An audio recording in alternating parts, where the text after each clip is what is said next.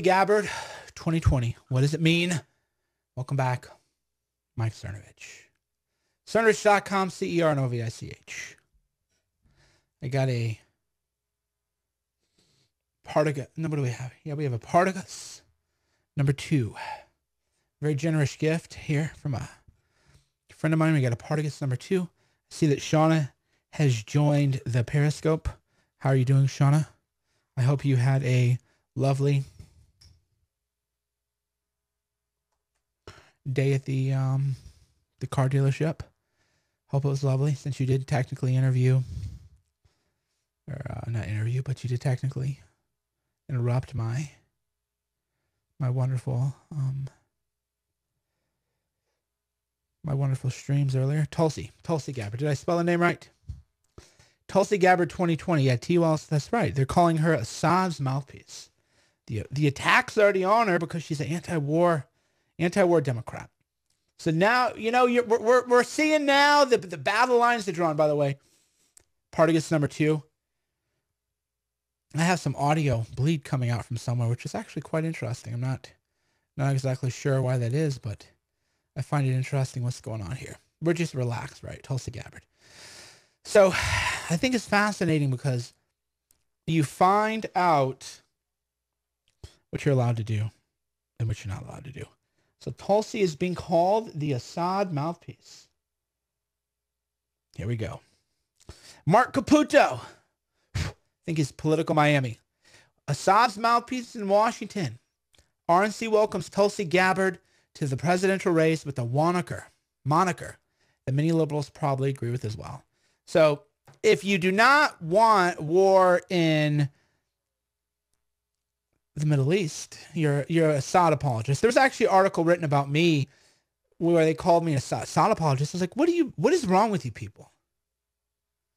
What is wrong with you people? They just really like war. Yeah, I got a Partagas number 2 here. I don't know what year it is, but I'm sure it's quite good. Now, so Tulsi Gabbard to me makes the 2020 race interesting. Elizabeth Warren, she gets steamrolled. By the way, we have the accoutrements here. We clip the cigar. We have a torpedo, which little cigar trivia. If you're ever wondering what kind of cigar to buy, always buy torpedo because it takes the most skilled rollers to roll torpedoes. So generally speaking, the torpedo cigars will be the finest cigar in a line. So if you want Partagas or H. Upmann, Padron, not always, but as a rule, you will always get the best torpedo. Wayne Dupree's here. Everybody's here. We're just hanging out, guys. We're just relaxing on this fine. Kathy's here, the editor of Hoax book.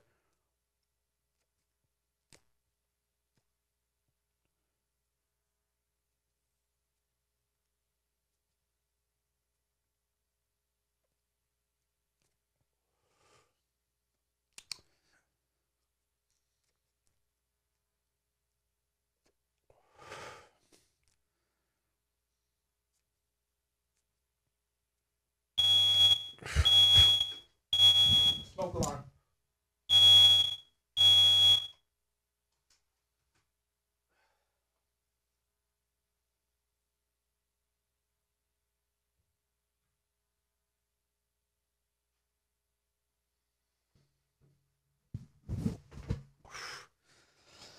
I don't smoke out here often, guys. Had to turn the smoke alarm off, and I lost my only match. A double whammy.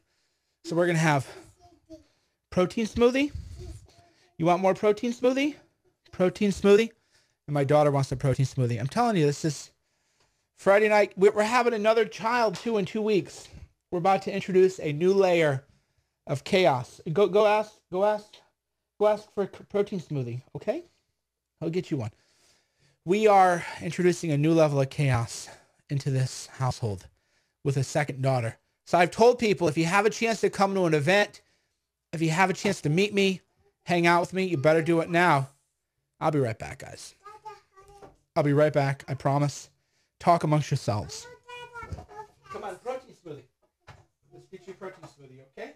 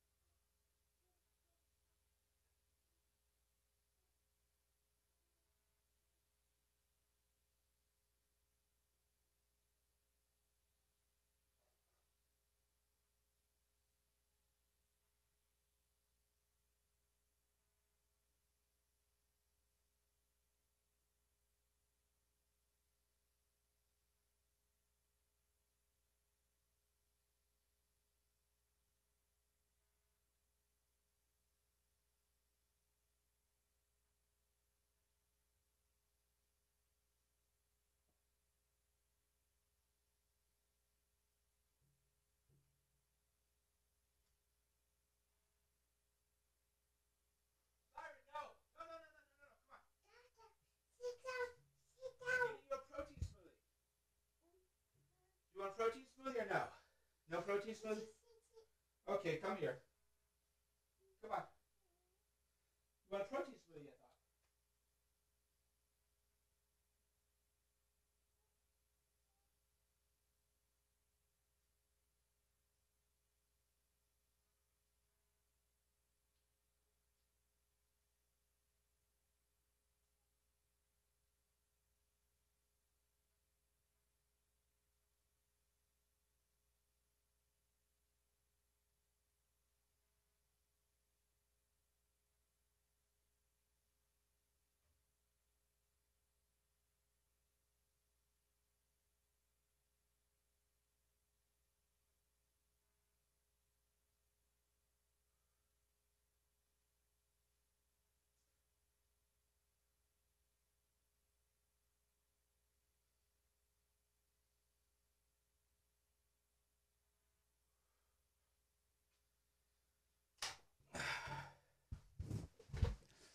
All right, I'm back.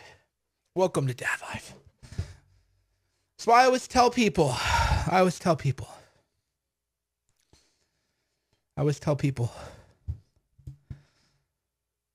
Get your life's work done early.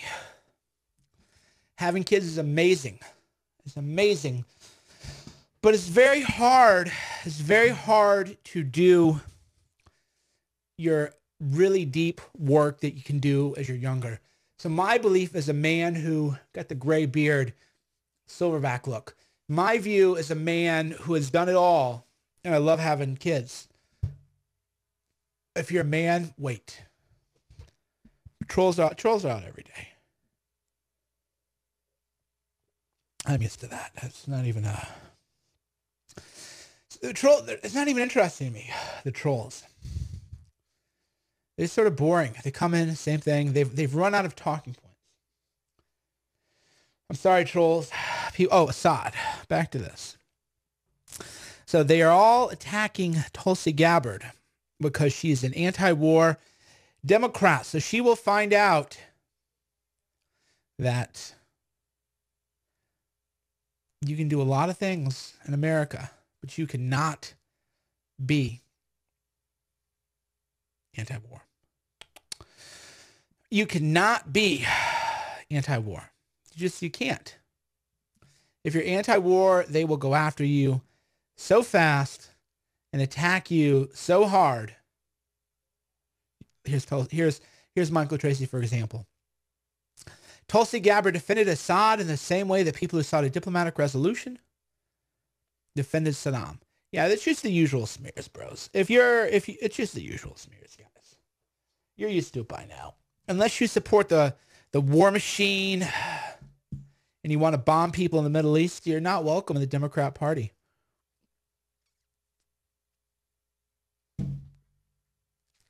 What do you guys want to talk about today? Open mic night. Consider open mic night.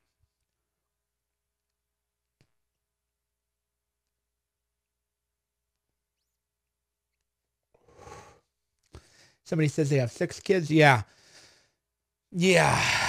6 is a lot. No, thank you. 6 is too many for me. I think 3 would be too many for me. Well, not too many, but 3 would be sort of, that's enough. 2 I think is great. 3 will be, I think 2 will be fine. 3 is going to be different kind of work.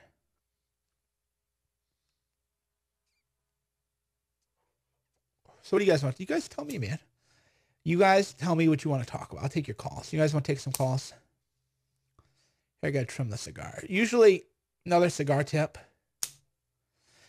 is if you have a good Cuban cigar, you should let it rest for about 8 hours before you light it. Otherwise, it gets it's a little harder to draw. I'm teaching you advanced cigarography.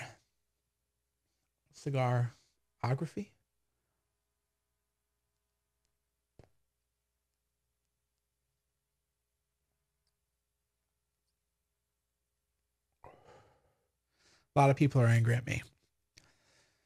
A lot of people are angry. They hate Tulsi. Send you my movie on DVD. I don't have it yet. At least not on DVD. We'll be doing a DVD run, though. We will definitely be doing a a DVD run shortly. What else do you guys want to talk about?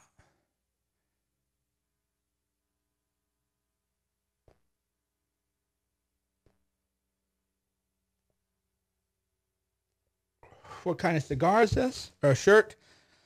1901. I think I got it from Nordstrom. Probably Nordstrom.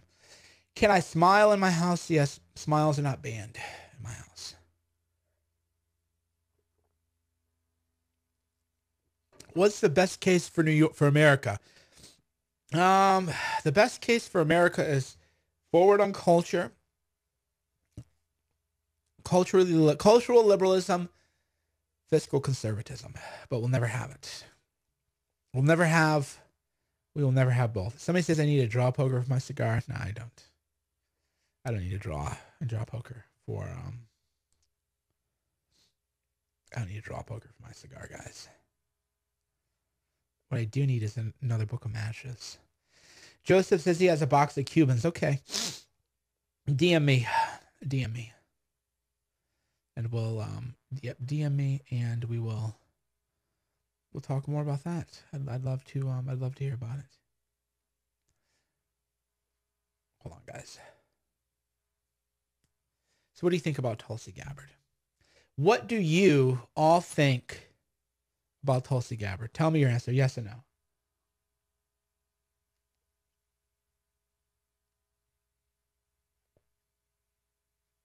Will I take any criticism? Not from you. If I want criticism, then I have elite people that I can talk to for criticism, right? That's the people, oh, you're afraid of criticism. No.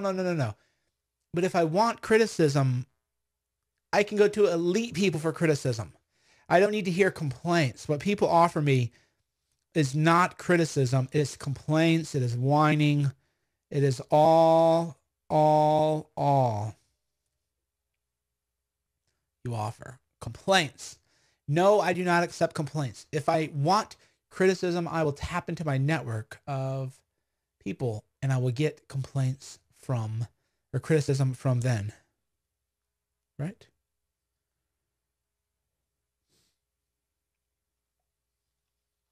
Oh, that's the way it is. That's the rules. No, I'm not interested. I'm not as interested in criticisms.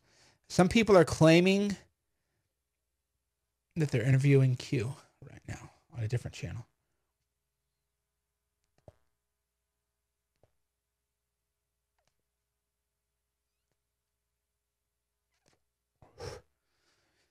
No, I will not smoke a cigar full of weed.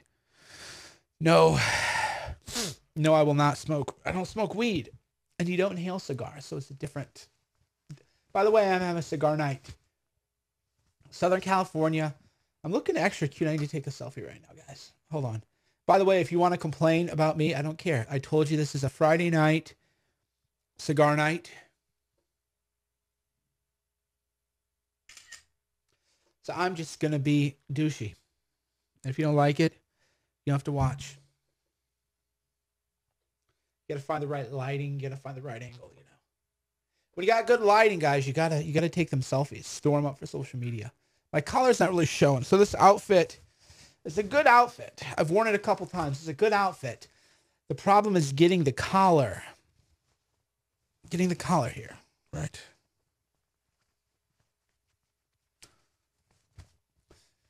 You got to have the right amount of shirt collar balanced with the right amount of jacket. See, you want it to hold kind of like this, but without the collars flopping over. It's a very hard look to pull off, especially sitting down. It's a tough look to pull off, but you want to show your shirt collar on the neck, but you don't want it to fold over like a 1970s look.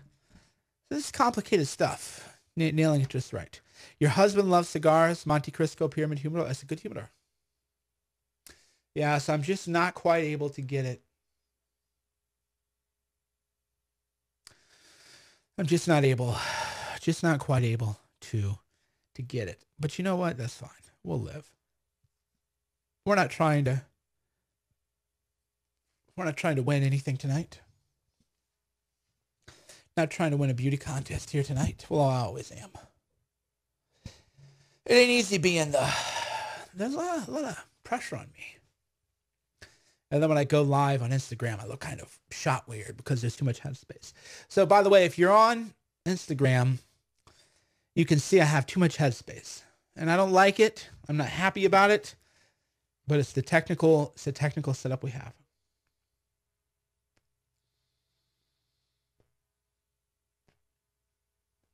I have a great Japanese whiskey. I have a great Japanese whiskey that I'm going to drink. Maybe tonight, I don't know, but I have a wonderful Japanese whiskey. Hello, Instagram. How are you? How are y'all doing? The Instagram crowd is coming in. So if you're on Instagram tuning in, we're just hanging out. This is a cigar night, virtual cigar night. I'm having a real life cigar night on the 16th, which is this Wednesday. Oh, crap. Okay, I need to remind people that. This Wednesday, we're having a cigar night, and we're just hanging out right now. I'm drinking a Zevia. So go ahead, give me your questions. What do you want to know? Ask me anything. Am I still paying college debt? A good question. I'm still paying my law school student loans because my law school student loans are 3.3%. So when I got, this is, aging me, but when I got my loans, you could consolidate them, and I could consolidate them at 3.3%. So I've been paying the interest only on my law school loans for 10 years, 15 years, because the market has done so well that I would be losing money if I paid off my loans. Here's what I mean. Let's just say hypothetically I owed $100,000 in student loans. That isn't the number, but let's just say it. And let's say hypothetically, well, not hypothetically, my interest rate is 3.3%. So I'm paying essentially $3,600 a month in interest. But if the market has been having gains of 10%, then I'm losing out on $6,500 to $70,000 a month, or $7,000 a month by paying off the loans, because the delta is so big.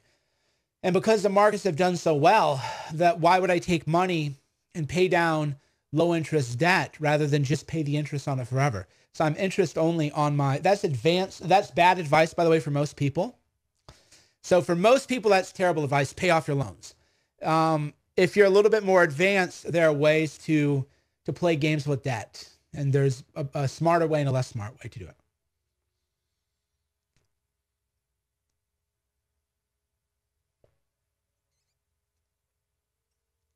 Yeah, can you believe it?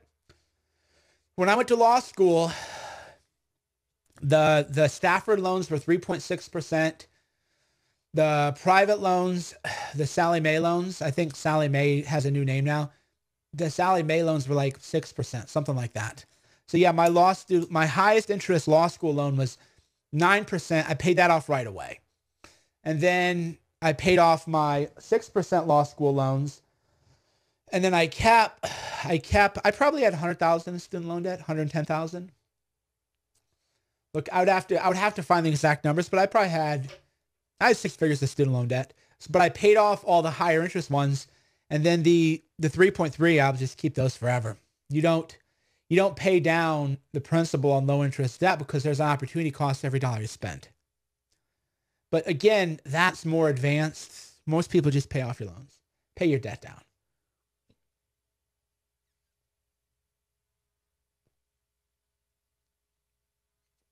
Yeah, Trump's attorney general, Bill Barr, is best friends with Mueller. So all of you Trump people are going to be crying, I can't believe Bill Barr. Bill Barr won't shut down Mueller. Yeah, I mean, everybody knows this, but Trump's going to hire the guy, and then the Trump supporters are going to be crying about him 3 months from now. Do you know how moronic that is? Right? Do you really know how?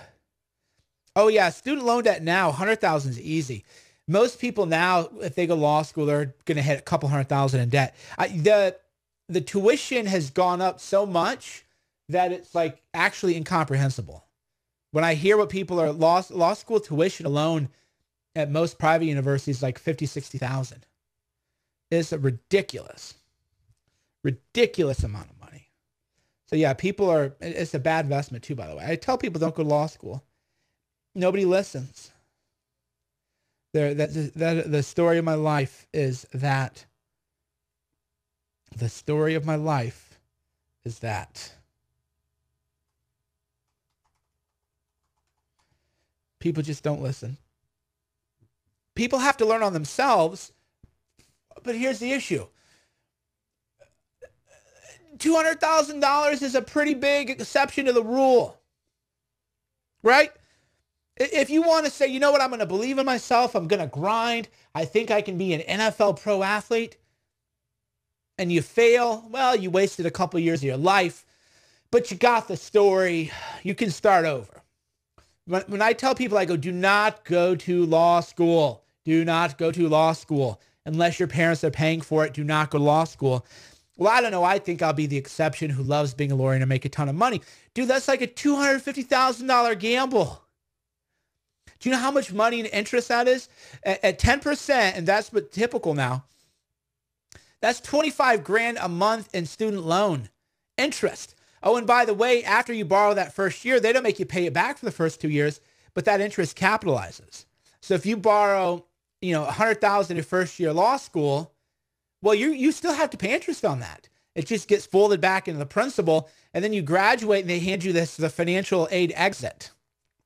Here's your moment of truth as a lawyer. And you have to live it to appreciate it. I've seen people leave the financial aid office crying.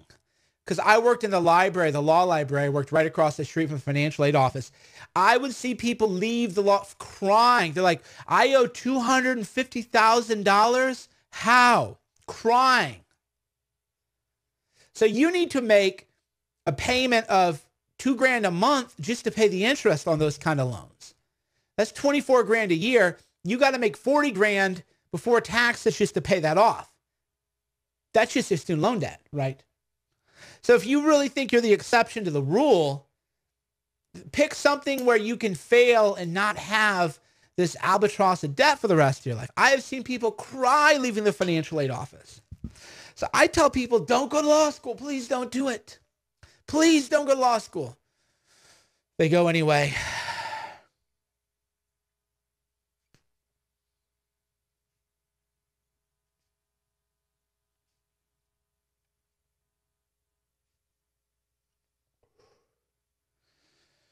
I don't know what to tell you guys. I give people good advice. But so the issue, and this is an issue that you have to, this is great mindset advice here, by the way. If you don't believe you're an exception, you won't take any risk. But if you play a rigged game, the consequence of not being an exception is lifelong and dire risk. Do you understand what I'm saying? Does that make sense? So, yeah, like Will says, if you need loans, you better go to Harvard and Yale. That's true. Will's right. So if you need loans, you better go to Harvard, Yale, or even Georgetown Great School, University of Chicago. But as Will will tell you, there's a lot of kids at Harvard wish they'd never gone. So then what they do is they go work in these big law firms 3, 4, 5 years, and then they're doing something not law related.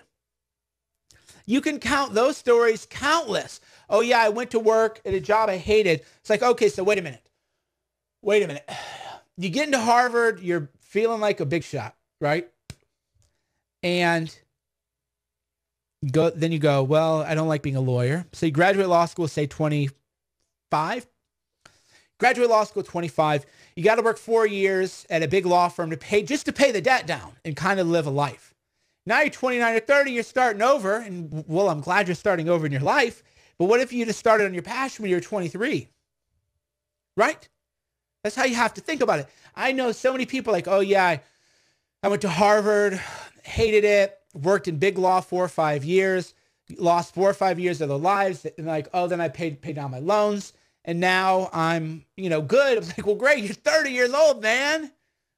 You could have been doing what you want to do 22. This is an issue that people have. It is so cheap, especially if you're a man. It is so cheap to live when you're in your early 20s. So cheap.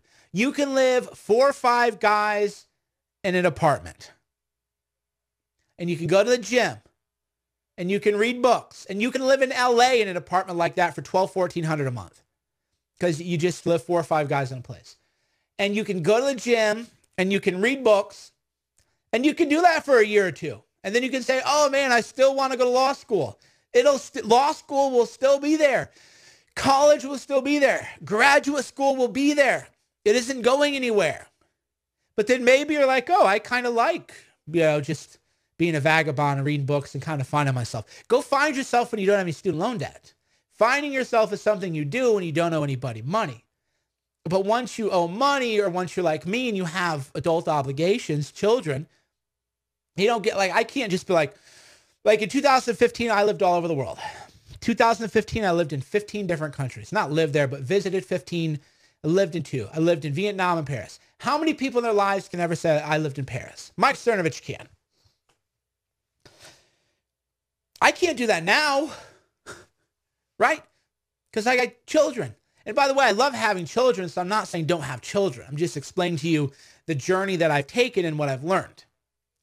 So once you have big boy obligations like a large debt load, family, you don't get to just say, you know what, this year in 2000, I'd like to live in Vietnam, and then I think I'll live in Paris. I'm going to go visit all of Europe, visit Thailand, hang out with, you just can't do that anymore. It's just life. And most people who could have done that are far close from doing it because of the decisions they made in their early 20s. In their early 20s, they made decisions they'll never be able to do that maybe until they're 60.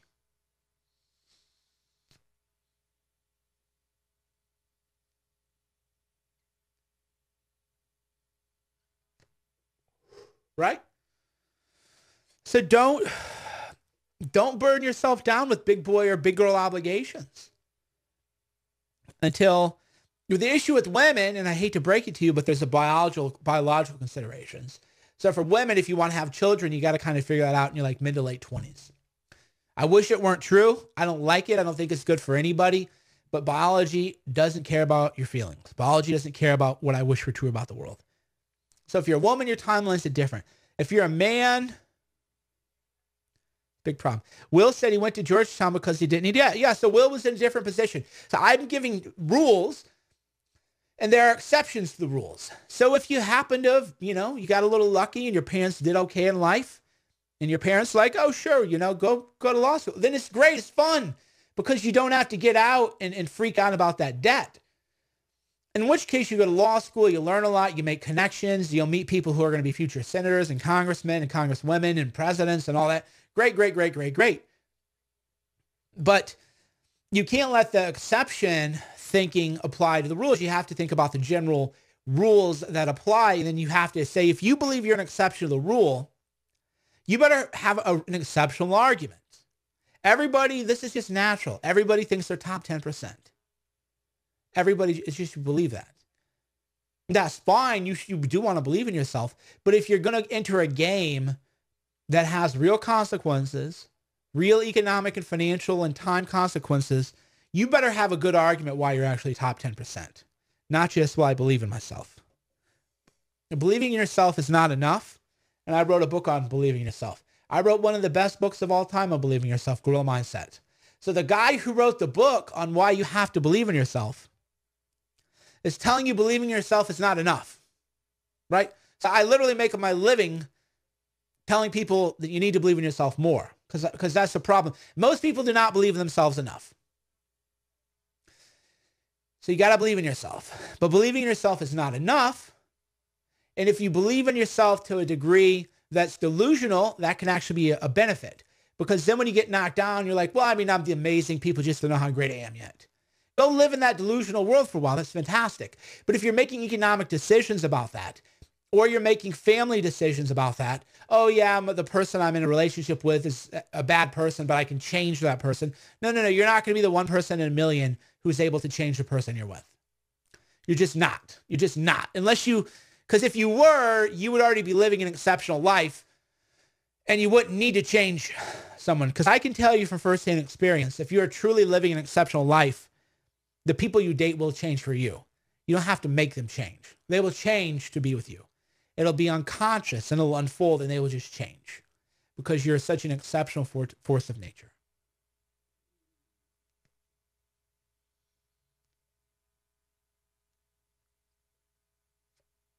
Why do I look so fancy? I had a journalistic interview earlier. So I interviewed the guy behind the Build the Wall project. So, you got to pay him a amount of respect. And, if you're doing fancy interviews, you got to dress a little fancy. By the way, this is a good look. You don't see very many men try to look like I do. There's a lesson there. You should care about how you look. So when I want to look good, I look good. Don't think that just because I usually wear gym clothes, that's my only dimension. I have more dimensions. I have more dimensions than that. And everybody should have. Everybody should have more dimensions than that. So there you go. There's your life advice with Cerno. There's your Cerno pep talk. You have to believe in yourself to an almost delusional degree. If you have to err in one direction, err on the side of having a delusional belief in your own success. If you must err. And as humans, we will always err until we find the lines. And then the reality will give you a check. So if you must err in one direction, err in the direction of having a delusional belief in yourself. However, do not allow this delusional belief in yourself lead you to make long-term economic decisions, such as assuming student loan debt, going to law school. There you go. If the culture people are watching, go clip that. So if you're culture and you're watching that clip, call that Mike Cernovich tells you why you should never go to law school. That'll be a good clip. That clip will get a lot of views. So clip that. Mike Cernovich tells you never go to law school. You could also title it earlier on in the clip. You could also tell you why you should believe in yourself, but that would be another good clip. You could go to an earlier segment and say why you should believe in yourself, even to the point of having a delusional sense of self-confidence, but ...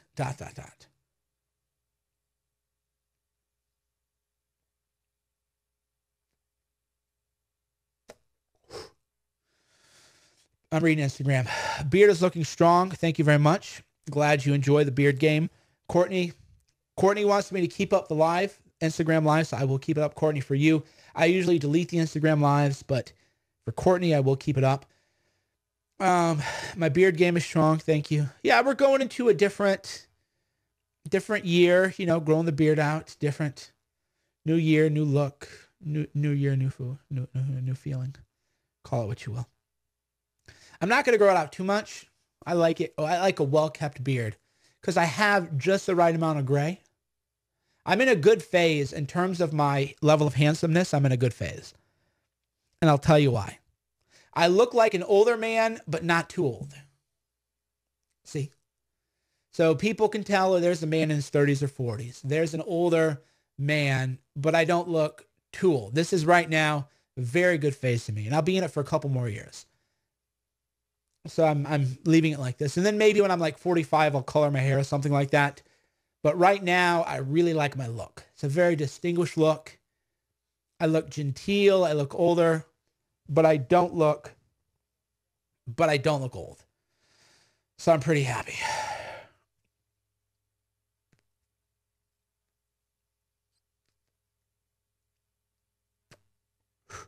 All right, Instagram. I'll leave this video up for you. All right. So I'm gonna let the Instagram people. I'm gonna leave that up for a minute. All right, my friends. Thank you for watching. Mike Cernovich. Cernovich.com. I usually delete the Cigar Night videos. So if you enjoyed the Cigar Night video, thank you. But I will probably be deleting it. Because I like to have a little something extra for the OGs. Cernovich.com.